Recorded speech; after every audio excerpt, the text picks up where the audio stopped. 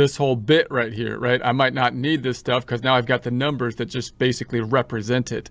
So sometimes it might be nice just to unclutter things, to actually delete this and then click on these little lines so you get the lines and delete them so that you just get the numbers that are representing them. And that could be another format that you can use just as we build our charts. But you get this kind of boring, uniform type of distribution. And if we were to write an equation for the uniform formula, it would be something just like f of x equals c.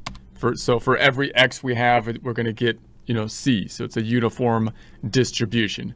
And note that this is a family of distributions because it's possible that if we roll the dice less numbers, like if we rolled the die only 300 times, then we have a different distribution. It's still a uniform distribution here that is at the 50, right? So then I'm going to say 1000 and bring it back there. Now, of course, in real life, we wouldn't get a uniform distribution because we're using a sample, in essence, instead of the entire population of infinite rolls, right? We're just doing 1,000 rolls. So we can simulate, okay, what would actually happen and compare a simulation of rolling the dice. So let's say we do a simulation of rolling the dice, rolls, and now we'll actually test this out and see how, and then we can compare to what the expectation is. That's basically what we often do, right? We're going to say this is the perfect model of the world, our expectations, and then we'll basically see what actually happens in the test and how close is it to the actual expectation. So we're going to go to the Home tab, Font Group, make this black and white, and then we'll center it, and then we're going to roll our die. Things are going to get dicey here. Things are getting dicey. So we'll do this by using our random function again, equals rand brackets, or rand between, I should say, between tab. There's our formula, and I'm going to say we want to start at 1, comma, and go up to 6. So it's going to give me a random generation of 1 to 6 representing a dice roll. So that's just perfect. And then I can copy that down. I'm going to go down to 1001, looking at the numbers on the right hand side, because 1 is already taken up to get 1,000 rolls.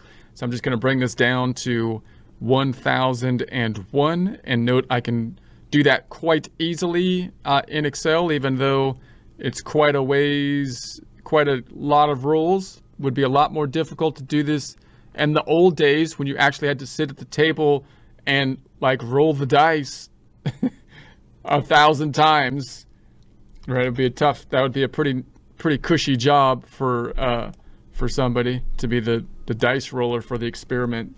But now we can just kind of simulate it. And so then if we do that, then this is what it's spitting out for the random outcomes. So notice it changes again all the time. So I don't want it to change. I want that to be my generator. And now with the generator, I'm going to copy this whole column, right click and copy, and then paste it, but hard code it so that I'm going to say right click and paste just the numbers. So now it's not regenerating every time, and my generator's still over there if I want to do it again. So let's go ahead and make this one Home tab, Font Group, black, white. Let's center this thing. And so there are our results. So now let's copy the same table from my expected results and then add the actual results in another column. So to do that, I'm going to put my cursor in column Q, equals, scrolling to the left and just picking up the dice rolls. And then I'll just copy that down. I'll copy everything that's in that table down, 6, and then the total. And then I'll copy it to the right as well. And there's the same information that we pulled in from the table. Let's format it. I'm going to go to the Home tab, Font Group, black, white, wrap it, center it. By the way, you could do it this way too. Let's do it this way. It'll be easier. I could select this entire thing and say, I just want the formatting. So I can go Home tab, Format Painter. Just give me the formatting. And then just put that right here, boom, and it pastes the format of it beautifully. Okay, so then let's take our actual rolls, and compare it. And so I'm going to format paint this one again, Home tab, Format Painter, boom, to get that. And then in order to get the actual rules, what I'd like to do is say, Excel, take everything in this series of numbers and count them if every time you see a 1. So we can use our trusty count if function to do that. So this equals count if brackets. I'm going to go over here, put my cursor in O2, hold down Control Shift and down on the keyboard, taking it all the way down to the bottom, and then we can have Control Backspace taking me back up to the top, and so I can see the formula. So there it is, closing it up, and we've too few arguments. Count if, I need to finish the argument. So comma, what's the criteria? Second condition, number 1. So count if in that range you see a number 1. Enter. And then I can copy this down. Now notice this time I didn't put a table over here. And sometimes the tables are useful and sometimes they're not. So I'm going to try to go back and forth between using the table or not.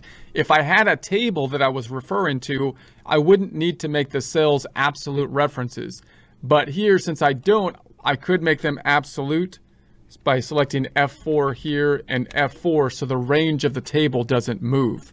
Now note, you can also use spills and arrays. So there's actually multiple ways to do the same things these days, which is really cool, but also confusing. So I'm going to try to mix in some of that stuff as we go. So in any case, I'll do that. I'm going to copy this down, put my cursor on the fill handle, drag it down. So then I should have the same range here, right? It's picking up the same numbers this way, and it's counting if there's a 6 in there. So that looks good. Now I can kind of double check by summing it up, and I should still get up to 1,000. So that's our double check that my range didn't get skewed or anything like that. I could take the difference then, difference between what we expected and what actually happened. This equals what we expected minus what actually happened. I can copy that down, double clicking on the fill handle, and then down here, Alt equals, that's our keystroke for the sum function. Enter. There we go with our differences. I can go Home tab, Font Group, and format this in the same formatting.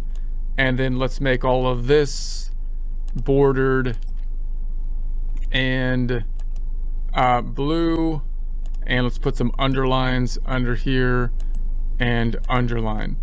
So there we have it. We can make this a little bit thinner, maybe. Can make that a little thinner. I don't really need a space in between these two or this one. We can close that up if we want to.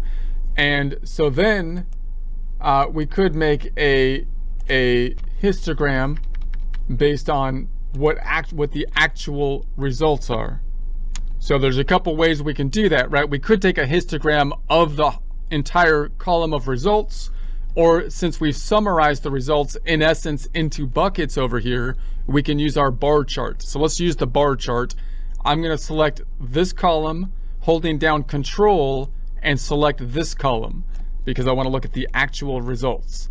And then I'm going to go into the Insert tab, and we're going to go into the charts and add a bar chart. So there's the bar chart. I'll drag it to the right. Let's make it a little bit smaller. Bring it on over to the right. And so there we have it. So then I'm going to go into my chart here,